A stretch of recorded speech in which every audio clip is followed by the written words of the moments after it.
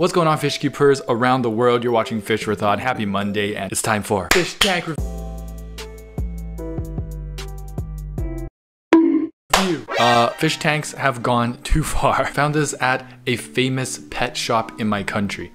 Presenting to the fish fam something I would not want to ever have presented. It is the portable fish tank. Yeah, that's right. They're calling this a fish tank. Suitable for office study table. On the hub or what? Like a real office? That's highly debated. This highly unconventional fish tank. A cornerstone decor of the workplace. Every professional knows it. If this is on your desk, yeah, you're making that sale. Guess what? That guy will be your client. I like how in the packaging, they've actually made it even more phallic. It's like longer, so for some reason. But then you take it out and I wonder if people are like just disappointed, you know? Like, hey, that's not what it looks like on the packaging. This is false advertisement. People have preferences. Get it right. Do you not have any standards for your product? Come on. Where's the passion behind this? Found this at a famous pet shop in my country. Which pet shop? PetSmart? That's pretty famous in every country, actually. What is this famous pet store, bro? Are you sure it's a pet store? But to be fair, and on the bright side, this is probably just for show. I don't think they're putting live fish in here. You can see that probably does come with some sort of like toy props, toy fish, maybe some toy plants. There's no additional information. There's no gallon. Can you at least put it against like a banana? Are you sure about that? Portable Bilbo? That word does not say Bilbo. Sorry for spoiling your name, Bilbo. Aren't most of the Bilbo portable by default?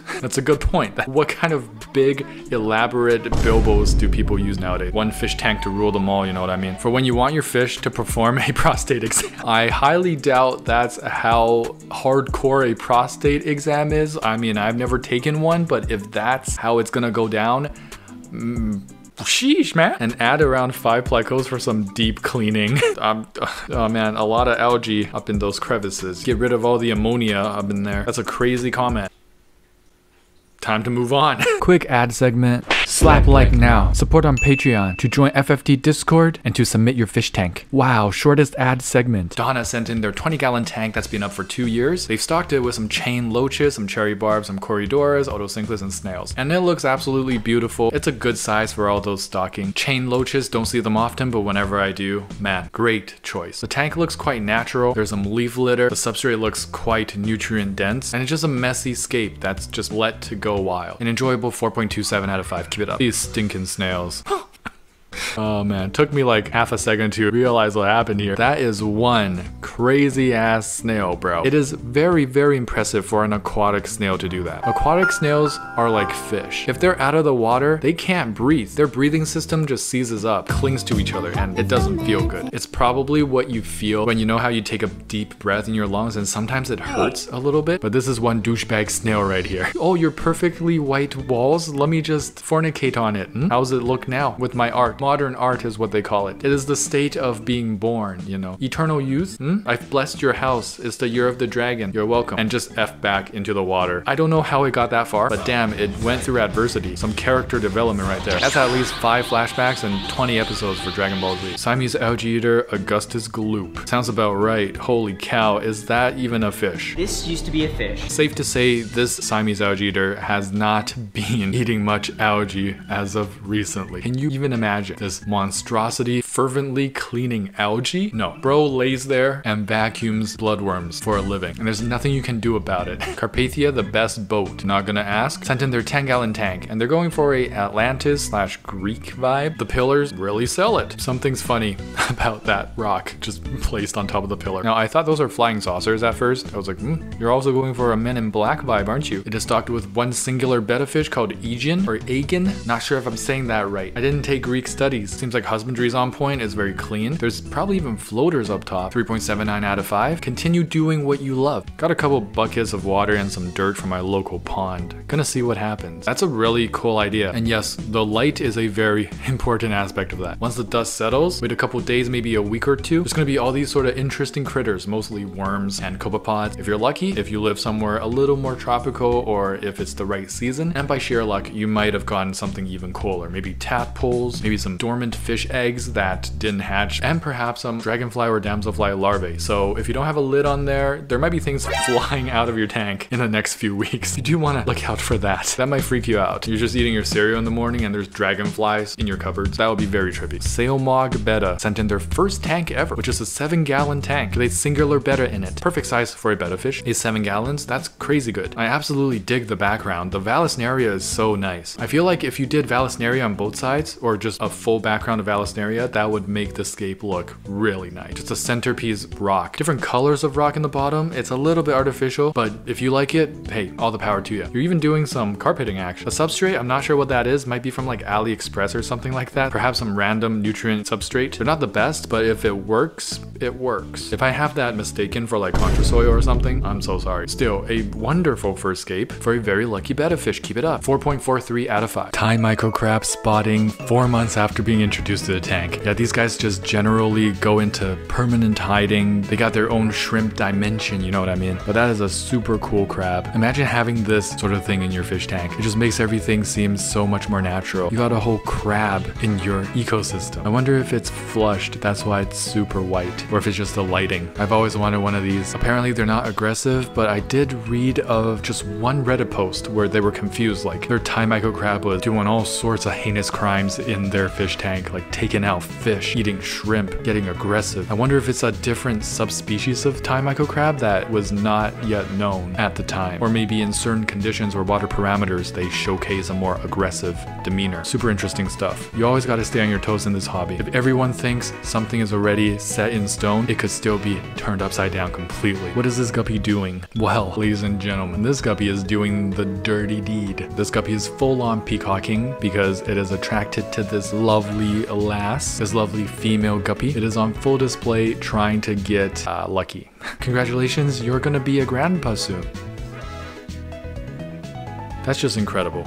I feel like this guy has posted something else like this, and last time I said, is this real? Most people were like, yeah, it is real. I've seen it before. Where do you guys go to see something like this? I want to find something like this for myself. Most of the ecosystems around my place, I live in Canada, they don't look like that down under. Hope he has people help to fix from leaking. Can't even tell what kind of shape that is, but I mean, it's a big tank, I guess. You really have to make sure that it's engineered in a way where it's not going to have some areas of the tank that are way too heavy. That is why usually we see rectangular tanks. Pressure is divided pretty evenly on every single side, every single corner. Imagine the terror of any fish if the owner runs an uneven load in the washer. Holy crap, I didn't even notice the washer. What an absolute buffoon. I did not notice the washer either. Why in the world? Isn't it obvious not to put a washer right under your fish tank? Because anyone who's ever done laundry, either the washer or the dryer, I think this is both, it rattles like crazy. They do be shaken. What do you think is gonna happen to your poor fish tank and your poor fish when that happens? Luckily, it doesn't seem like it's stocked yet, so fingers crossed, owner takes this down and makes a normal fish tank. Why is it shaped like that? OP said he wanted it to follow the shape of the stairs.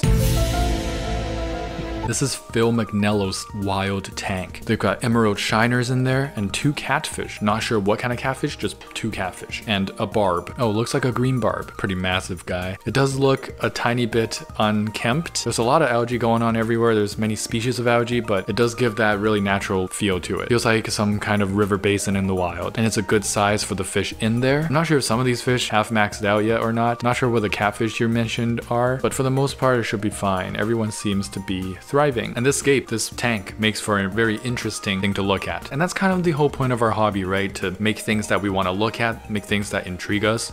This is an intriguing tank. There's always something going on in here. 4.3 out of 5, keep it up. How's that fish tank going? Me. I'm in the process. Wait. I'm in the process of spending tremendous amounts of money. I could use some practice with my Trump accent. Yep, that is, however, usually how it's going. For some plants that are gonna die in about 3 months. Go me. This was advertised for goldfish. I could barely even fit one of mine. Ingenious way of checking like how big the size actually is without taking the fish out, without making it uncomfortable or harming it, and a super cool perspective. Yeah, I can't believe they suggested goldfish. Ain't no way, man. That will not even fit a betta fish. That may be good for snails I hesitate to even say shrimp. Maybe some Marimo mothballs. That's what these people should take care of if they're only willing to go that size. My fish keep dying. I'm on overstocked 2.5 gallons. It's the third day that I wake up with dead fish in my aquarium. Is my 2.5 gallon aquarium overcrowded? Hey, this guy wants to be educated. This guy's asking what they're doing wrong. And that is a very, very big green flag, by the way. Almost as green and healthy as the hydrocotyle in the background, which is impressive. That's an impressive scape. It's just stocked in a very weird way. There's an angelfish in there, I've just noticed. That's a baby angel. And even if the angelfish is not in there, that's way too many glowfish, dude. The size of this tank is not conducive to glowfish at all, period. You should be going for a betta fish if it was like 5 gallons. For a 2.5, you should just stick with shrimp. Really glad they have that mentality and willingness, the mindset to learn. They see something going wrong, they don't just keep doing the same exact thing. Kudos. Also, some people were saying that is the heater up top. I don't believe that is. I think that is the LED lights. Some LED lights do look like that, but if that is indeed the heater, that's a big no-no.